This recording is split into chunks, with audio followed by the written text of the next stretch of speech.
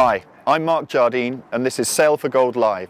We're here in Cowes to give you everything from the Rio 2016 Olympic sailing competition. Monday was the first day for the sailing competition and it was a mixed day for the Brits. Without doubt the star performer was Nick Dempsey with 1-1-2 results. The first two races he went hard left. Sugarloaf Mountain was a big influence on the racing and he took that side, came out at the windward mark top in all three races. The third race, the wind was getting a bit patchy, but what he managed to do was keep in with the top bunch and got a solid result, a second place, and he'll be over the moon with his result. In the RSX Ladies, it was a bit of a difficult day for Bryony Shaw. Up and down results and a little bit of technical problems with an issue on the start line in race 2. On the laser courses, Nick Thompson didn't have the best of days, but he still ended up in 11th overall in the results, and he can definitely salvage things. And also exactly the same for Alison Young. Not the best of days, but in a position where she can definitely salvage things. Last night, I caught up with Andy Rice, who gave me a rundown of everything in Rio. So I'm talking with Andy Rice out in Rio. It looked like the first day was pretty hard on the laser and laser radial course to get any kind of consistency. What was it like out there? Yeah, I think you've got it absolutely right. You look at the scores and people were really struggling on that course to achieve any kind of consistency. Robert Scheitz, he was 23rd in the first race. He won the next race, and he said about the racing that one of the marks was set very close to the shore, and that was really influencing the second half of the beat. But he wasn't complaining. He was saying that that's what we've come here for. This is the Guanabara Bay, and we've come here for challenging conditions. So even though he wasn't managing to make the best of all of it, he says this is what we're in for. But yeah, that was certainly how things were turning out. And both the Brits, Nick Thompson and Alison Young, probably not the regatta they were hoping, the start for the regatta they were hoping for.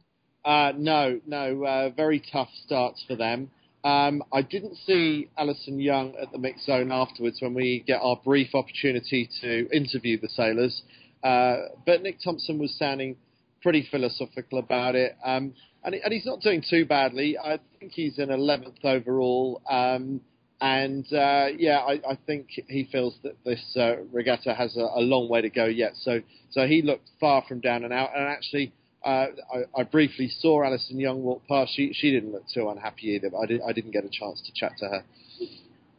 And over on the RSX course, it looked like Sugarloaf Mountain was really playing an influence on the course, and going hard left on the beat paid off handsomely. Nick Dempsey seemed to be the man who really took advantage of that.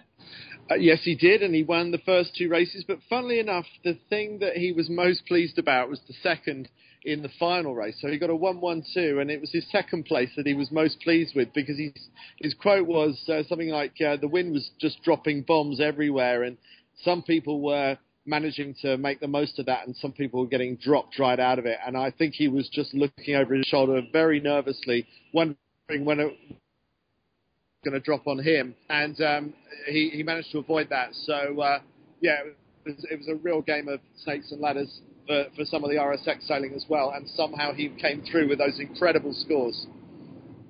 And Bryony Shaw, not the best of days for her, and not the start she'd have wanted. No, a really tough day for Bryony Shaw.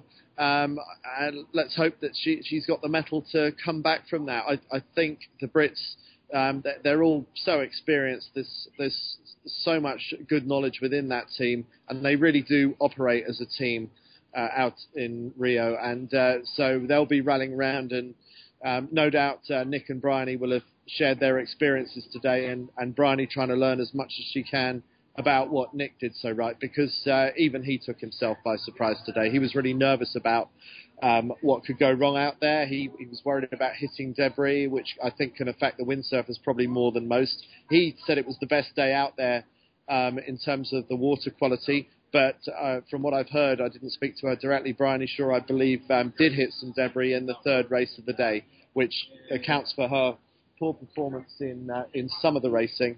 But it doesn't account for her performance in the earlier two. And how is the Rio atmosphere? I mean, everyone is really excited for things having got going, but things are a little bit creaky behind the scenes, it has to be said. This is not the slick operation of London 2012. And for example, Jesus Renedo, one of the Spanish photographers that I'm working with, he bemoans the fact that there's no Rio 2016 logoing on the marks. But it's sort of we're sort of just about making the regatta happen. And I think the right people are winning, so it's not getting in the way of the results. But there's a sense of it's all coming together, but it's only just coming together. Okay. Andy, thank you very much for your time, and we're all looking forward eagerly to day 2 of the Olympic sailing competition. Thank you. Thanks very much, Mark. I'm here with Helena Lucas and Ailey McIntyre talking about the first day of racing. Helena, first of all, how should the laser and laser radial sailors manage themselves today after a disappointing first day? Well, you know, it's always hard, you know, it's not to have that awesome start that obviously Nick Dempsey had yesterday. So it's a case you just got to forget about what happened. Obviously, you know, learn some lessons, but then put it to bed. You know, today's another day, and just, you know, take each start at a time, each leg at a time, and just, you know, go out there and do your best. And today, Ailey, they're sailing on the Ponty course. Can you tell me a bit about that? We've got a southerly wind. What will conditions be like there?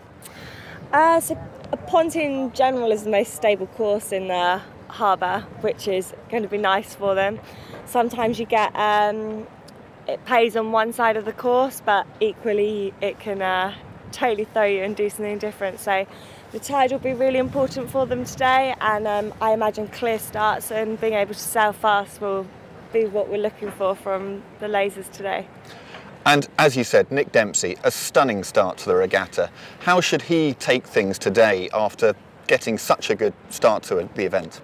Yeah, I mean, again, it is a case of, you know, just kind of keeping it steady, not getting carried away. You know, only 3 races in, long way to go yet, but, you know, you can take confidence of, you know, what he's doing is exactly right. He's obviously got great speed out there. He looked so good on the water yesterday that, you know, he can take confidence, I think, from everything that happened. Keep it calm, just stay, you know, just keep self-focused and think about your competition and just keep doing what he's been doing, really. And today sees the start of the Finns, and of course Giles Scott, 26 wins in the last events he's had. What should he do? Out on the Sugarloaf course, but the wind from the opposite direction. What will his priorities be on day 1, Ailey? I imagine Giles is just doing what he does every time, you know. I can't imagine he's treating it in any other way. He'll just be looking to get off that start line clean, be able to sail his own race. He's notoriously fast, which will help him out on whatever course he's on. That is a particularly difficult course, Sugarloaf. It's very unpredictable, particularly if the wind's a bit funny today. You know, it could be a difficult day, but I'm sure Giles will pull through and might not get a bang set of results, but he just needs a consistent day. It doesn't need to be Nick Dempsey's day on the first day. It just needs to be couple of top 5s, yeah. You know, that will be perfect, you know, as long as he doesn't get a discard, it's fine. And of course, we forget with Giles all his experience, this is his first Olympic Games. How do you go about managing the expectation when it is the Games itself, Helena? Yeah, I mean, Giles seems to have been around forever, doesn't he? But yeah, first Olympic Games, and you know, I think that the biggest thing is just trying to normalise the regatta. It is, at the end of the day, it's the same as any other regatta. It's the same as the World Championships. Yes, there's all the hype around it, but if you can somehow normalise it, then you'll focus on yourself, you'll focus on what you do best. And I think that's the key, is just don't get overruled by the moment, by the media, by the occasion. Just stick to your processes, do what you know best, and you know, if Giles does that, he'll be absolutely fine. And lastly, Bryony Shaw, again, not the best start to the event and actually falling off at the start of race 2. How can she get her event back on track? But Bryony's a fighter, you know, we all know that. She's a real fighter. I think she's currently lying 10th overall at the moment. You know, she will get a discard coming in, I imagine, probably after 5 races. And, you know, Bryony will be frustrated and annoyed at herself for yesterday. But again, she just needs to put it behind her. She's a fighter, and she'll just, you know, go out there with a fresh approach and just, you know, basically go out and do her best. Do you think it's going to be her experience that comes through and helps her out in the end, Aileen? Absolutely. I was just about to say, she did the same in Beijing. She got an ACS on day one and had to, that was her discard, gone. She had to do well, that was it. And, you know, okay, so she's done a relatively similar thing now. She's got one pretty deep result, and now from now on she needs to do what she does best, but I think she'll thrive off it. I think she's the sort of person where that pressure will help her. She'll be really on it today, I would have thought, and she's definitely going quick in Rio. We've seen it, and I think she'll just be ready, put it yesterday behind her and move on for the next day. After yesterday's southerly winds, instead of having Sugarloaf Mountain and the land masses having such a big effect on the racing, it should provide a more even race course today, and we'll see how that pans out for the British sailors.